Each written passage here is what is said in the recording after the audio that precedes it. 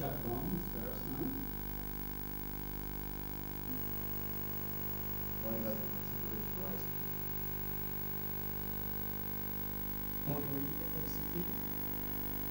And Mark Lafayette. Okay,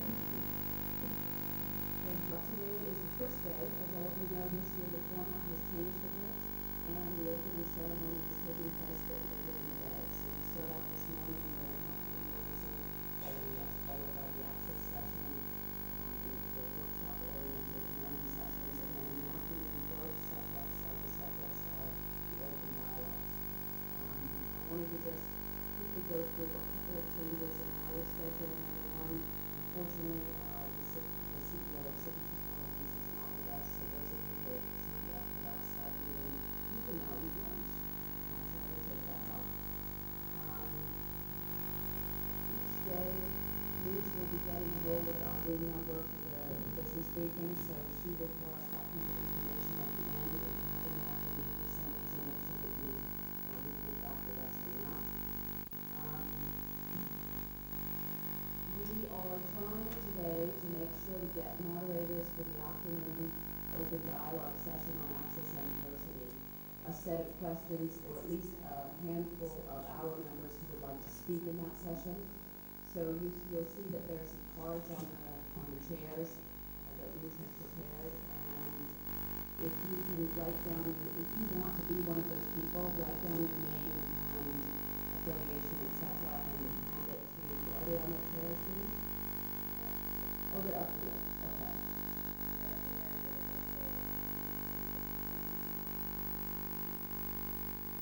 So for today's access session in the afternoon, we will obviously have Jackie Duff from Verizon and Peter Harmons from Mechanisms Networks as two people who will be engaging in that discussion. In addition, through of the internet topology and terminology, what the words mean that will be used in a lot of these discussions over the next few days, and also an overview of the internet governance structure, that is what organizations work in that space and how they fit together. So this is, on the one hand, intended to be an introduction, and if you came to this, but on the other hand, you know, all three of us have many years of expertise in our areas, and we're happy to answer questions in as much detail as you and the audience are comfortable with, and we're all available afterwards and through the rest of the week to answer any more detailed questions that you might have, or to introduce you to other people who might be able to cover things in more detail. So with that, let me get started with the introductions here. First, in the suit jacket there, a little more formal than the other two of us, this is Rick Lamb. Rick is presently with IANA, the Internet Assigned Numbers Authority, and you'll find out more about what IANA does later in the session. Prior to that, he was at the United States Department of State. He was the internet technology expert there, who contributed sort of facts and reality to a lot of their policy making. And prior to that, he wrote a lot of networking software and firmware, I guess, for routers and the IP stacks that actually make operating systems send packets across the internet. So a technology guy who's gotten into policy over the years. Herman Valdez was with NIC Mexico. This is the organization that was responsible for the .mx country code domain name, the domain name for Mexico, and also for IP address allocations within Mexico in the early days. And then when LACNIC was formed, the Latin American and Caribbean Network Information Center, he went there to be sort of the #2 guy in that organization and helped run that for many years. And then when APNIC, which is the Asia Pacific Network Information Center, needed more senior staff recently, he transferred from Uruguay to Australia and took his family there, and they've been there for about a year now. Myself, I'm the research director at Packet Clearinghouse. We're an NGO that has worked since 1993 to support critical internet infrastructure. So that means mostly the physical and server infrastructure at the core of the internet that if it goes down, many, many people are affected. So we don't, unlike many NGOs, we don't really provide any services at all to individual end users. We're trying to make things better by making the heart of the system more efficient and more cost effective. And as we do that, we see the benefits accrue in kind of a cumulative way to the users. Before that, or overlapping with that, since 1989 until 2002, I ran an internet service provider in the US and Northern Europe. So let me start with the most basics here. What is the internet? Just as kind of an example of how we'll be handling questions and issues in this session. Many people describe the internet by trying to abstract it as a cloud. So they say the internet is a cloud, and stuff connects to the cloud, and what happens inside the cloud is complex, and you shouldn't worry about that. But in fact, the policy issues that are discussed here in the Internet Governance Forum are all about how things happen inside that cloud. So we're going to be spending a bit of the session today delving into that. So really, it's not one big cloud, it's many, many small clouds, and they're all interconnected with each other. So the cloud metaphor is not bad. If there are things that you don't want to have to think about the details of, abstracting them as a cloud is fine, but the level of abstraction doesn't need to be quite as great as the whole internet is one cloud. So specifically, some definitions here. The internet with a capital I, proper noun, is the network of networks. It is the network, the global network that is formed by all the other networks that connect with each other. That term came from the word internet with a lowercase I, which just meant any network of multiple devices. Okay, so the big I internet is the network of all the networks.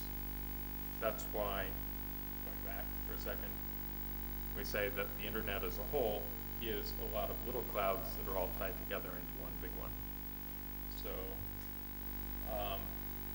now Rick Lamb will come up and talk a bit about how the domain name system works, how it is that we find things on the internet.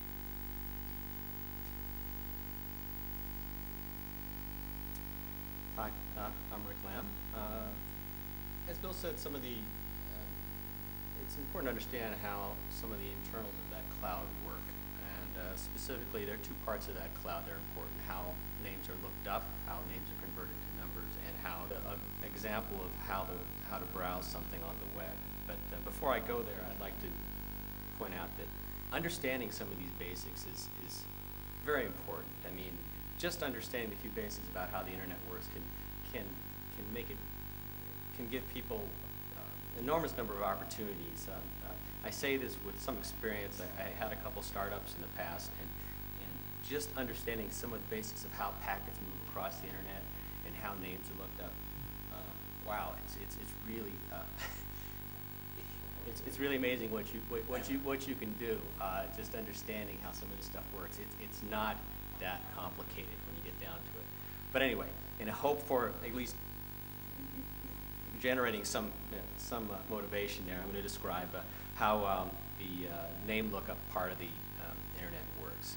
So we'll start with the web browsing example. So we'll type a URL or something into the web browser header, web browser field at first. It's called a URL, which is a uniform resource locator. There's the exact definition for it. I think basically what you just need to understand is it's composed of a couple components here. The HTTP component defines that it's actually browsing the web, and the rest of that is a domain name. But we'll get into that. Okay. All right. So the entry you put on a web browser, there are many services on the internet. There's browsing the web, there's sending email, There's chatting now, very popular among the younger people. Not me, but a lot of the younger people still like to chat on the web. So there are many uses of the net. There's many ways to translate between a name and a number. This example is just for browsing the net, which is most familiar to most of us. So we'll start with that. The first part of the http://www.isoc.org is the part that defines what this service is, and in this case, it's the hypertext transfer protocol. A lot of this jargon, it's not. I feel it's not important to specifically understand the details of each one of these, just what it refers to. And for HTTP, we're talking about the web, and there are a bunch of protocols associated with that. That prefixes the rest of a domain name. Now, this is the part that does get the translation. This is what the DNS does, the domain name system on the net does. It translates between that name and a number, which will then actually be used to transfer packets across the net. That's referred to as a fully qualified domain name. That's when you have the full name going all the way across there. Let's go to the next page. All right. And the domain name itself consists of multiple parts. And it's from right to left. Org, for example, is one of the top-level domain names. So at the very top, you have things like org, net, com, as well as country-level domain names. So org is one of those top-level domain names. All right. ISOC, in this case, is an example of the company or business name. That's the second-level domain name, if you will. And that's owned and operated by that particular company. All right. www, in this case, refers to a particular service on that company operates. In this case, it'd be the web server, but it could be anything else as well. So, for example, if we prefix this whole thing with, instead of HTTP:, we prefixed it with mail or mail to, that could be not www, or it could be mail.isoc.org. Point is, it really doesn't matter what those first three letters are. It depends on how the company defines it and how the company wants to use that. Okay. So when the computer looks up this domain name, instead of asking for each separate part, like .org, ISOC, and www, it takes the whole domain names and sends it to a name server, a domain name server, which will translate this into an IP address. Here's a further description of what the top-level domains are.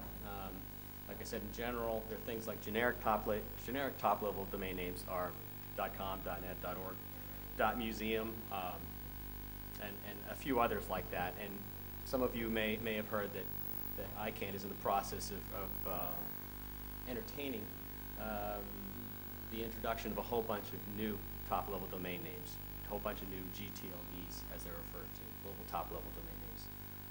And certainly feel free to ask me about this or any of the ICANN staff, or most anyone I think is following this, about the whole GTLD process and how those new top-level domain names will be developed. And that was, these GTLDs are being created in response to customer demand. Okay. Now, there's also another effort in place. By God, I mean, the world does not, just use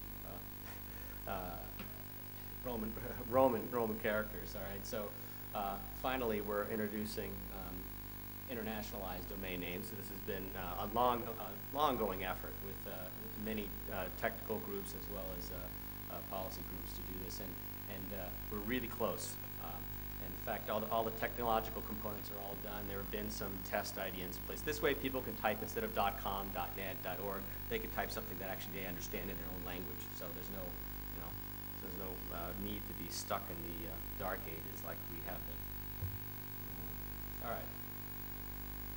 So this is an analogy that's often made that, okay, well, domain names are just like names in a phone book. So all we're doing is, when you call up somebody, you have to type in their phone number. But you got to go to a phone book to look it up. The whole idea here is the same thing. There's a public directory that people can use to convert between a name and a phone number. Some of the terminology there in that paragraph actually is important.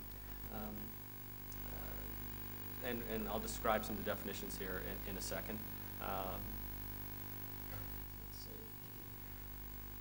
When the computer resolves a domain name into an IP address, that's converting the name into a phone number, but in this case, something called an IP address, an Internet Protocol address. And that Internet Protocol address is right now something called an IPv4 address. It looks something like those, like a set of 4 numbers separated by dots. Okay, and that's what we've had since the start of the Internet. It seemed like enough addresses at the time that we'd never run out of them, but turns out we are. So another thing you'll hear a lot about during this IGF is the transition from IPv4 to v6. Basically, just a much bigger number. And however, it does have some major ramifications on the infrastructure of the net. Another term that's often used in amongst us internet types is a packet. So when data is sent across the internet, it's sent in the form of a packet, a small group of bytes that is easily sent across multiple links and across multiple routes to get to its destination. This is fundamentally different from the way the phone company works, the way a telephone call works. When you make a call, you build up a circuit and you create a permanent link between you and the person you're calling. Fundamental difference between the telephone system and the internet is the internet, these things are broken up into many small pieces. By breaking it up into many small pieces, there are a number of advantages. The resource can be shared more effectively. When you make a phone call, you tie up a line, and that line is now permanently yours. No one else can use it. By breaking things up into packet, that can be shared. It also provides for many other advantages, one of which would be resiliency to failure. I mean, if you send packets across one link, you might be able to send these off of multiple links. So if that one link for your phone call goes down, if you were doing this on the internet, you'd be breaking that up into small packets going across the internet. So if one path goes down, there'd be multiple other paths send this across. And there have been, countless, products and ideas and successful ventures based on that basic philosophy. Voice over IP, for example, breaks things into packets. So. All right, and when we talk about queries, when we query the domain name system for a IP address, we send the domain name out, and that query is in the form of usually a very small packet, which just has the question in it, the name that we want the number for, and a few other bits indicating what specifically we're looking for about that, what piece of information we're looking for about that name. Okay. All right. So let's go to an example of a lookup. Okay.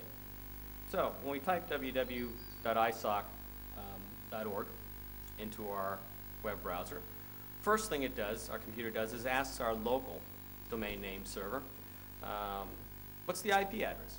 We need the number for this thing. Okay, so we send it to our, and usually this is a service run by our ISP. This is one of the advantages of the domain name system, that it distributes a lot of the work out to the ends. Another aspect about the difference between the telephone system and the internet is that the internet tries to put a lot of the intelligence as far as possible on the ends. It distributes the work, so this allows the internet to scale really well, grow with almost no bound. All right, so the first thing we do is we go out and we ask our ISP, what's the number for this thing, so we can talk to it. All right. The ISP server, assuming this is the first time someone's asked for www.isoc.org, the first thing it does is it says, well, I don't know anything about this. So it asks the nearest, what is called a root name server. The root name servers have information about those top-level domains. So the root name servers have information about .org, .net, .com, .mx, museum, what have you, okay? So, so then it says, well, I don't know anything about .org. It actually asks the root name server what if it knows the IP address for www.isoc.org. The root name server comes back and says, no, I don't, but I do know the IP address of someone who knows more information about .org. Okay? All right? So then the ISP's name server says, okay, well, I know where to find information about .org. I'm going to ask this .org name server about the full domain name, www.isoc.org. Okay? The .org name server says, well, I don't know anything about, I don't have the answer to you. I don't have the full IP address for, I don't have the IP address for www.isoc.org, but I do know where to find information about isoc.org. So it comes back and says, all right, here's the IP address or the phone number for this other server that's run by the company isoc. All right? So then our ISP's name server says, okay, well, we'll go and ask it. Okay, we'll go ask isoc what the IP address for www.isoc.org is. And finally, since we're asking isoc about a server it runs, www, it knows the answer, and we finally get our IP address. Okay? And throughout this whole process, it's important to note that the ISP's recursive names DNS server caches this information. Caching means it saves the information. So as it's learning about these things, it's learning where the root name server is, it's learning who to ask about .org, it's learning about who to ask about isoc, it saves this information. It keeps it around for a little while, just in case someone asks again. This is a very important quality of this whole name lookup system of the internet, that it tries to remember this stuff, and this greatly reduces the amount of traffic that has to be transferred between nodes. And this is great from a number of reasons. I mean, it reduces the cost of transmission and it improves performance. Okay, so finally, our ISP gets the IP address for the web server. So at this point, it's actually ready to now directly contact that web server. So, okay.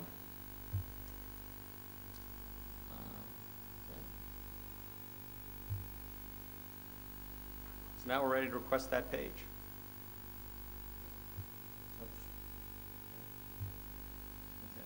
Sorry about this.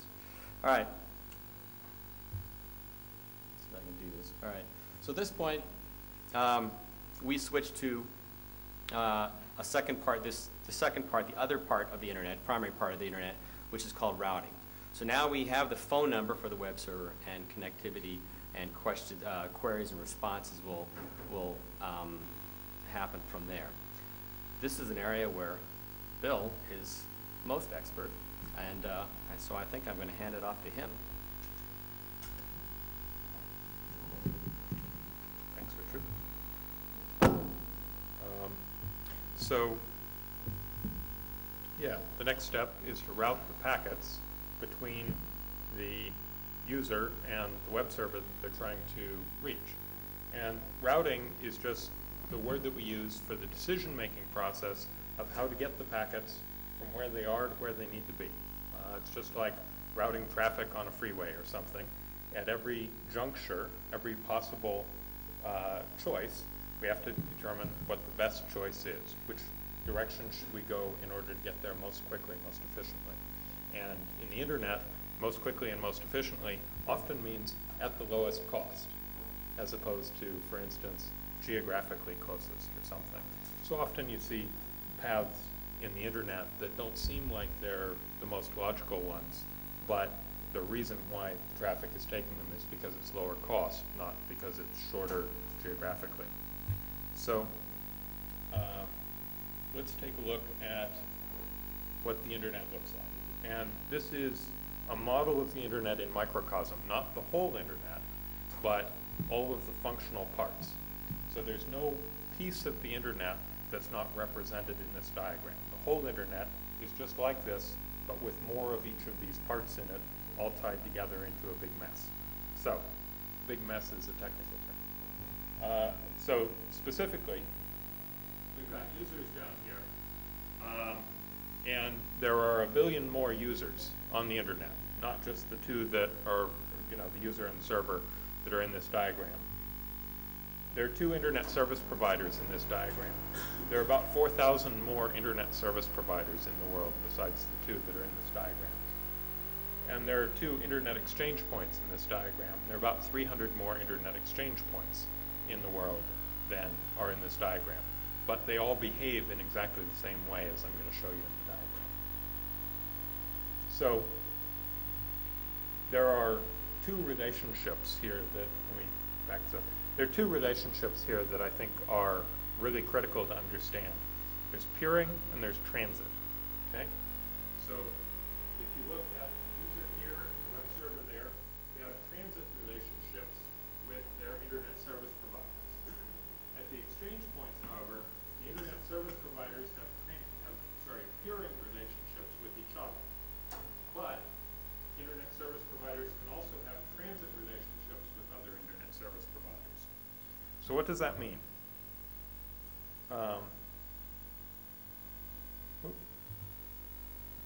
Sorry, I backed up one too many.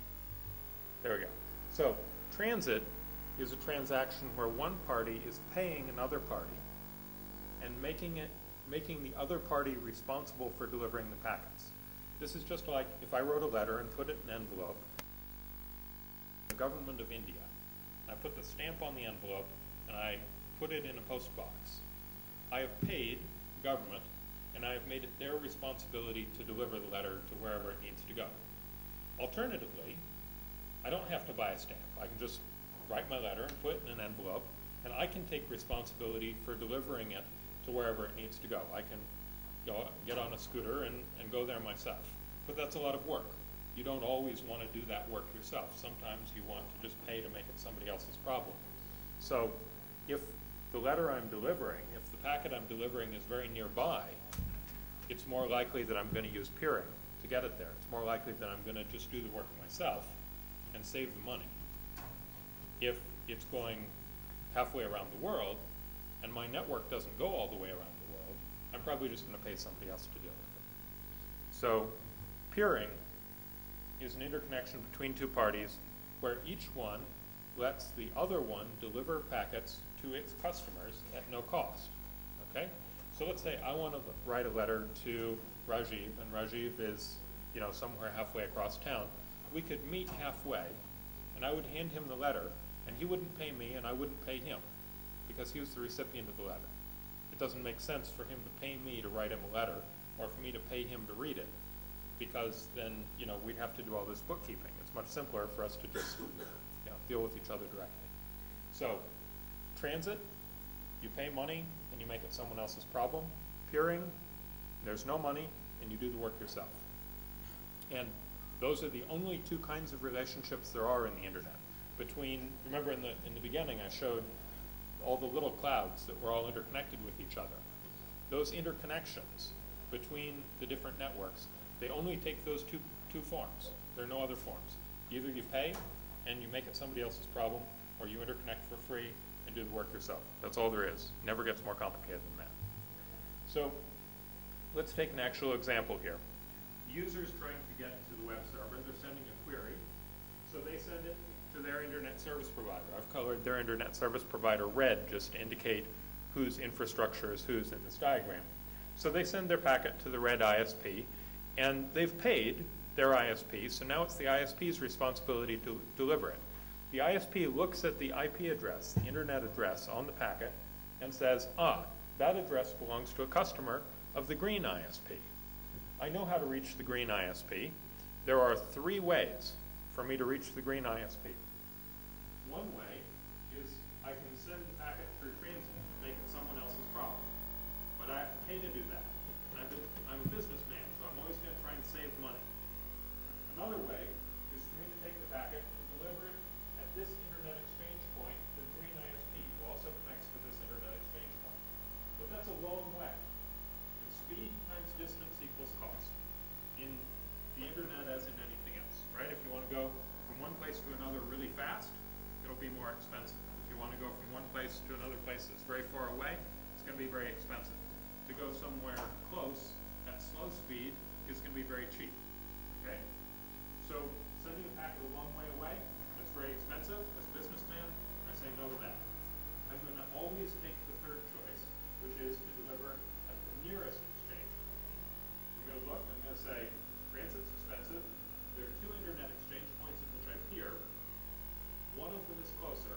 I'm always going to choose the closer one. So I deliver the user's packet to the green ISP at this internet exchange point in the west. The green ISP now is responsible for taking that packet and delivering it to their customer, because their customer is also paying. And transit and peering are bi-directional relationships. Everything in the internet has 2 directions to it. If you're paying for transit, you're paying to be able to deliver packets, but you're also paying to be able to receive packets. Just as if you peer with someone, your relationship allows you to both send and receive packets. So, the green ISP is obligated to deliver a packet to their customer because their customer's already paid for it. So they have to undertake the larger expense of bringing the packet into their network, and then they deliver it to their customer, and essentially they get paid. But their customer now has a web server, has just received a query from this user saying, give me your web page. And the server, its job is to send a web page back. So, as with pretty much every transaction on the internet, it's bidirectional. They send a packet back to their ISP. Their ISP makes exactly the same decision that the red ISP did. He says, well, this packet has to go to the red network. We can go out through transit, but that's expensive. We can send it back the way it came, but that's also fairly expensive. It's not as much as transit, but it would be a long distance. Or we can deliver it this short distance. So we make the same decision, send it to the other internet exchange point because it's closer to us in the east. And now it's the red ISP's turn to undertake the larger expense of bringing the packet into their network over the long haul. And then they deliver it to their customer and get paid. So, So that's called hot potato routing, from the children's game where you have children in a circle and they're tossing around. You're not supposed to keep the rock. You're supposed to get rid of it as quickly as you can, right? So hot potato.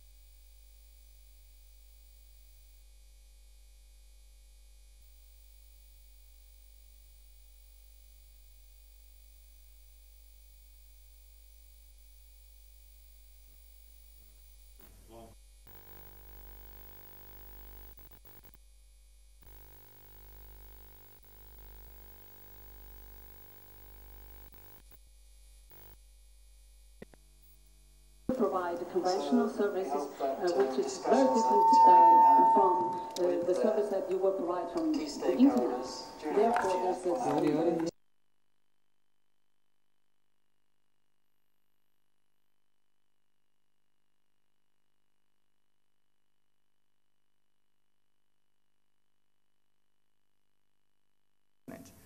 hold them to fix something. The ITF is made for different working groups, including the big areas that are covering different topics like networking, security, routing, and these big areas are directed by a person who are described as a director area, which is who goes and is part of the Internet Engineering Steering Group. That's this IESG group is the responsible of the ITF day-to-day operations and functioning and productivity. This part of the section is full of acronyms. I think in a general perspective, the Internet organizations is full of acronyms, full of concepts that are summarized in acronym, and we are in the kingdom of acronyms. It's a problem that we need to face, and we need to memorize this long list of acronyms that we have in this industry. The other board that is important to describe in this organization is the Internet Architecture Board. It's a body of experts across the spectrum of the Internet technical knowledge who provide guidance and oversight for the ITF work product. The ITF their meetings of the ITF is open to anybody. Most of the people that attend there are network designers, researchers, vendors, operators, and it's a very dynamic group. It's a very dynamic organization that allows us to keep the internet that's dynamic as it is. There is another groups that follow these the standards developed by the ITF. The network operation groups are groups of operators of networks, basically people that are in charge of the operation of the internet service providers. This group has been proven to be very, very helpful in the moment to exchange knowledge, face network problems, and basically this group is made of a very cooperative work. There are different groups. Some are regional, some are national. Just here is a few examples of the groups that exist right now around the world. We have, I think, one of the most biggest and also the one of them with more tradition is NANOC, which is the North American Network Operation Group. But we also have operation groups in South Asia, Middle East. We have some national groups like New Zealand and Australia. Recently, last year, the Latin American group also was created. So these the group that are spreading around the world. This is a proven they have proven their success. Also, we have the exchange points operators, which is based of the internet exchange points operators around the world. Also, is a very successful groups that can exchange knowledge and experiences. It's also worthy to mention that the internet exchange groups is not only about the experience of having an internet or technical group inside a country, but also they provide a good experience, associative experience of different internet service providers that can get together and organize ourselves and deal with local issues in their countries. Also, we have the Internet General Planning Group that meets a day before of the ITF meeting. The purpose of this group is to sharing operational knowledge around the globe. We have another group of organizations that deal with as a user advocacy. I think one of the most famous and the most successful as well is ISOCS, the Internet Society, which is consists of local chapters throughout the world. It's a membership-based organization. Sorry. They represent in many aspects the interest of the end user and the moment of policy making and regulatory processes. ISO has a very important presence in this meeting and also in others summits related to internet development.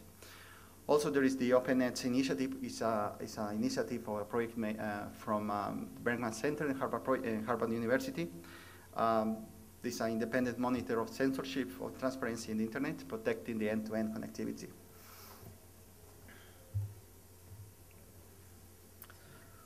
We have another group of organizations which ensure the smooth operation of the internet, like the IANA. IANA is the central repository of the IP addresses in the world. The IANA distributes IP addresses to other organizations based on regional for regional coverage. IANA also responsible to keeping the records of the top level domain system. They have the records of the operators of the .com, .org, but most importantly, the one for the country code top level domains. If you need to do a change in that records, you need to go to the IANA and go through a very strict process in order to make modifications. Also, they are responsible for the root servers and the update of the root servers. And they follow the operation through the standards developed by the IETF. ICANN is the organization that englobes the functions of the IANA. ICANN is the Internet Corporation and Assigned Numbers. It's an organization based in Marina del Rey in California. And the most important role of ICANN is the development of the politics regarding the domain name system. And IP addresses as well. The IP addresses also play an important role in the smooth operation of the internet. It can be considered as a raw material for the internet service providers, and they need to apply for these IP addresses according to some policies that are developed in a bottom-up process in the frame of 5 organizations around the world. This is the Regional Internet Registry. There are 5 of them. They are served according to a continental region. We have one in Latin America, one for Africa, which is AFRINIC, one for Europe, which is RIPE, NCC, one from North America and part of the Caribbean, which is ARIN, and one for Asia Pacific, which is APNIC. These 5 organizations are organized inside the NRO, the Number Rights Organization, which is the body which allow the coordination of all these IRRs. And also the other supporting organization is an advisory council that serves for ICANN in order to provide guidance and recommendations in the IP addresses topic in the ICANN meetings.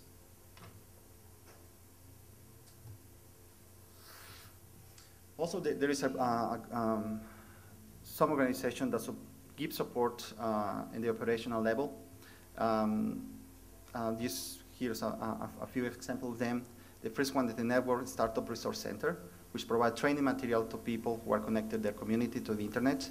They are focused their operation in developing country. They can provide training material like books, also equipment, and they provide funds for sending speakers and trainers to developing areas. Packing Creek House, that is run by Bill, also provides operational support services in the critical infrastructure and the core of the internet. Basically, they're helping the creation of different internet exchange points around the world. Also, very strongly focused in developing regions. This is a very noble effort. And also the Forum of Incident Response and Security Teams, FIRST, which coordinate the internet emergency responders around the world. That can be considered like something that's this are groups that are focused in security issues. There are different groups in different countries, and they are also coordinated among them. I think it's important to mention here that all these organizations have very narrow and very specific responsibility. And it's that to ensure the smooth operation of the internet.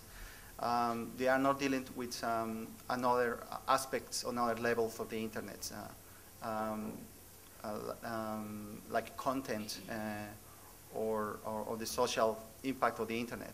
The role is very specific, and their commitment are with that. It is to ensure that the internet works and can be accessed by everybody.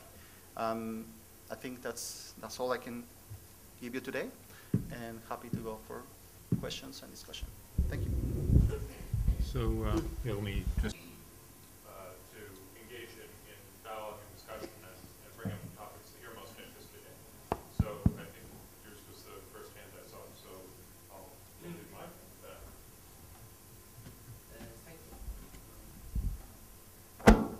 Hello. Oh, yeah. Thank you. I have a question. What is the difference between FIRST and the CERT? We know there is CERT for the emergency response teams. There are chapters for every for some countries, let's say. So what is the difference between FIRST and CERT? So FIRST is basically just the Yeah. Global Industry Association of CERTs. Okay.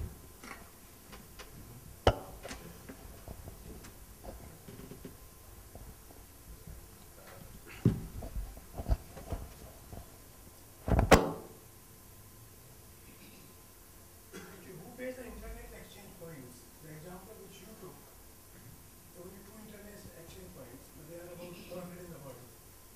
If I am the ISP, how many exchange points I pay? Okay. So let me, sorry, I'm connected that I connect to. So the first one, internet exchange points, you can measure the success of an internet exchange point by how much it costs to use it. Okay? The purpose of an internet exchange point is to facilitate peering, to facilitate forwarding traffic at no cost. So if it's really expensive to use, then it's failing at its primary task. So the best internet exchange points, and the majority of internet exchange points, are free. They cost nothing at all to use. And you're thinking, well, how do you operate anything for free? And there are two questions to that, there are two parts to that answer.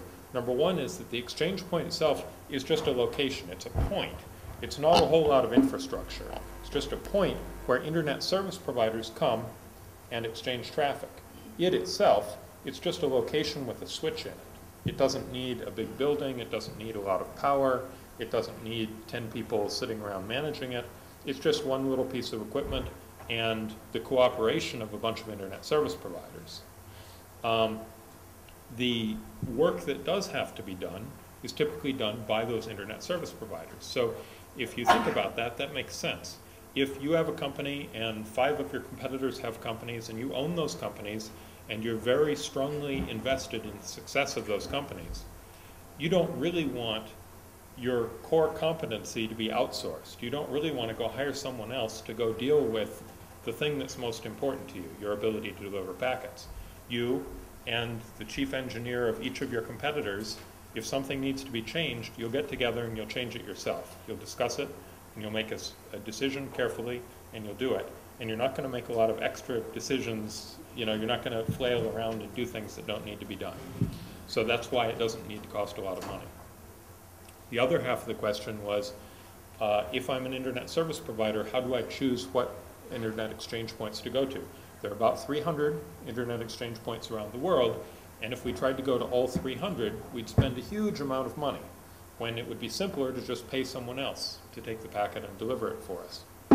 Of course, the other extreme is to connect to no internet exchange points and always pay someone else. If we always pay someone else, then we never make money. If we always do it ourselves, we wind up spending too much money.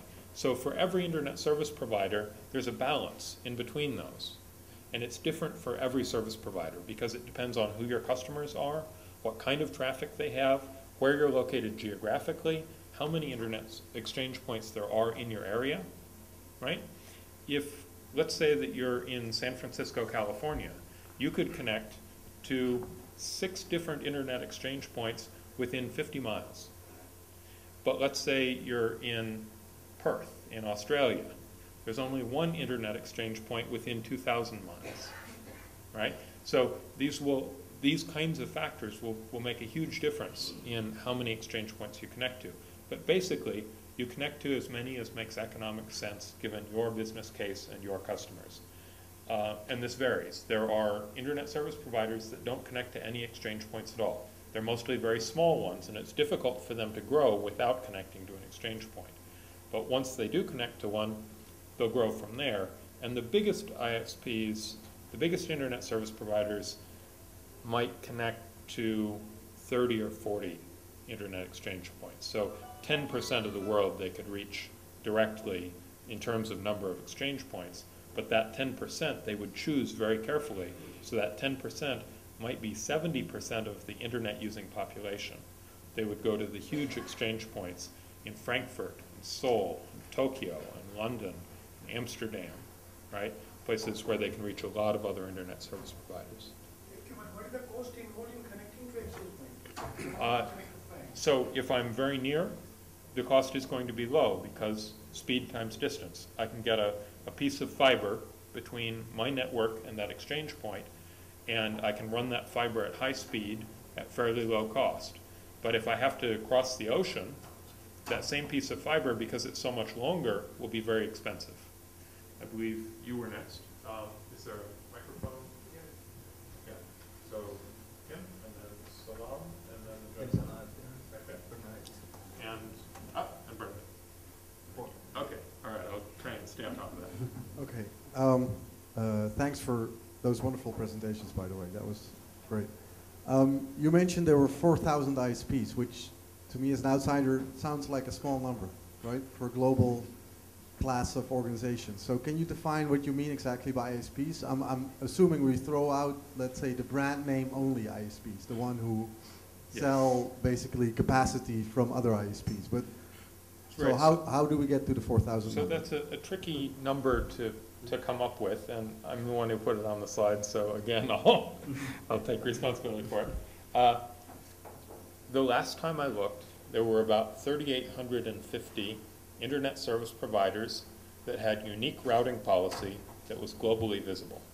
And that's just what I'm using as a round number.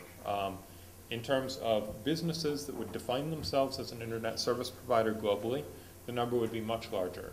I would guess somewhere more like 100,000 globally.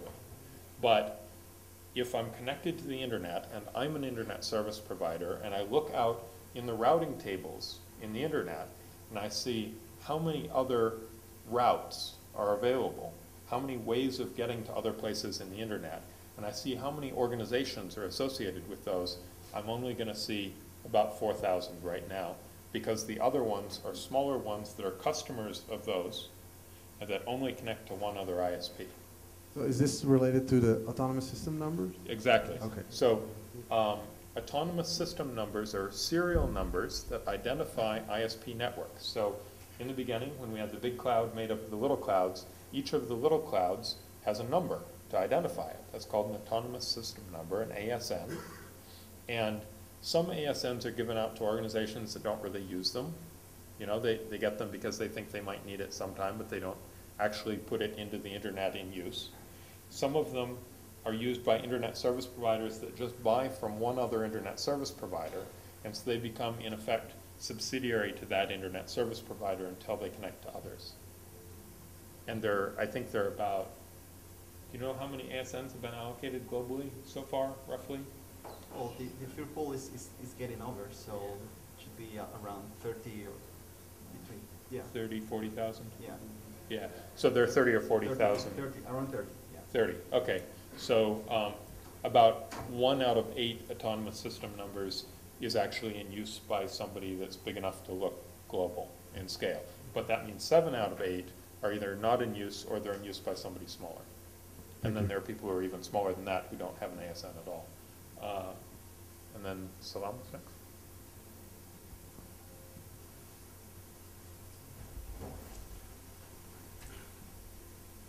Thanks. I have 2 questions. The first one is, what is network access point? And the second one is, how do the IXPs connect internationally? Or do they connect internationally? Like you said, you connect to, you know, if you're a smart ISP would like to connect to Seoul and Amsterdam. Thanks. Somebody's going to have a question about the domain name system or IP address allocation soon. Okay, so let's see. How are internet exchange points connected, and what's a network access point? Network access point, NAP, is an acronym that was formed. There are a lot of people in the United States who made jokes politically about Al Gore claiming to have invented the internet. Al Gore never claimed to invent the internet, but he was one of the principal authors of something called the NII, the National Information Infrastructure Plan. This was in the 1980s when the United States government was still paying for the internet backbone, and they were trying to figure out a way, because that was kind of a subsidy to private industry, as more and more private companies started using the internet, they were trying to figure out a way of getting out of that business. And so they developed this plan called the National Information Infrastructure Plan, which had several parts to it, but ultimately the way the internet is in the world right now looks basically like what their plan said it would almost 30 years ago. Sorry, 20 years ago. Excuse me. And internet exchange points, they didn't know what things were going to be called in the future, right? So they called them network access points. A network access point was a place where network service providers, internet service providers, would come together to exchange traffic. And as part of the transition plan, they provided some funding to help get the first few network access points, internet exchange points, transitioned over to private sector operation. So there were 5 network access points that were funded by the US government initially, and that contract was for network access points. Since then, internet exchange points have come to be called internet exchange points, but in Latin America, NAP has been a more popular and more common term. So in Latin America, you see them referred to as NAPs more, and in most of the rest of the world, you see them referred to as IXPs or IXs. Is that a Spanish language acronym thing? Is it more? No, it was a choice that was made in the past, and that's the concept of NAP was more welcome, you know. Yeah. But this is, I think, basically it's the same. Same thing. Yeah, it's just different word for the same thing. Yeah. The other question, how are exchange points connected with each other? The only way exchange points are connected is through internet service providers. So an internet service provider would connect to multiple exchange points. But economically, there is no mechanism for any individual packet to ever travel through more than one exchange point, because there's a chain of money that follows the delivery of a packet. And if I'm a customer and I want to deliver a packet, I have to pay for transit to make that happen. And there's a chain of people paying for transit up to the point at which there's a peering session. And then the peering breaks that chain, and then there's another chain coming up from the other side. So the peering point, the exchange point, is at the middle of that, and there's no money that crosses that point. Money comes up towards that point from both sides, but runs out before it gets there.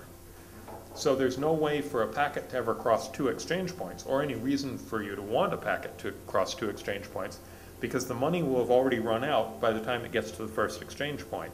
There's no one with a business case for moving traffic between 2 exchange points, because how would you get paid? Somebody else's customer paying on each side. There's no business case for doing it. The people whose customers it are, they'll take care of that because they're being paid for it. So that's that one. And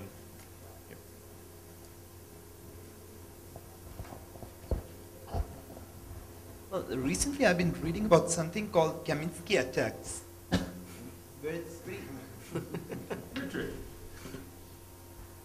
it's pretty easy to basically fool a DNS server into faking a DNS request and sending it to a Fisher site or any hacker site. Now, obviously there are hacks available for it, but who is responsible for ensuring that all the ISPs or other NOCs are, fixing up those things so that any customer coming to my site to provide me financial data is not phished or anything?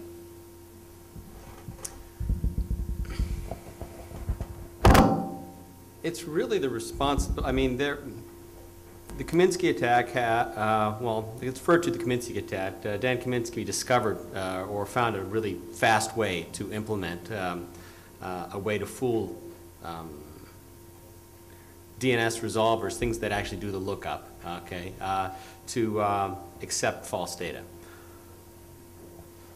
To answer your question directly, it is up to the people running the ISPs running the DNS resolver. So in the picture that I showed earlier where you ask your ISP's DNS server for an IP address, it's up to the ISP to apply whatever patches, which are not perfect, okay, to that server to discourage the Kaminsky attack. The real solution, of course, is going to be something called DNSSEC. In that whole description of DNS, DNS is not a secured protocol at all. It's all done in clear text. It's open, and there's no way to, the way it's implemented now, there's no way to check to see if the response is, in fact, hasn't been tampered with. DNSSEC will fix that, and that's something that we're all in the process of trying to get deployed now. I think the Swedes have already rolled out DNSSEC, right? Yes, so they what's have. stopping the French and the others from doing it? Bureaucracy. Yeah, I mean, personally, I don't see what's stopping them. But realistically, I mean, yeah, there's as Bill said, there's some bureaucracy.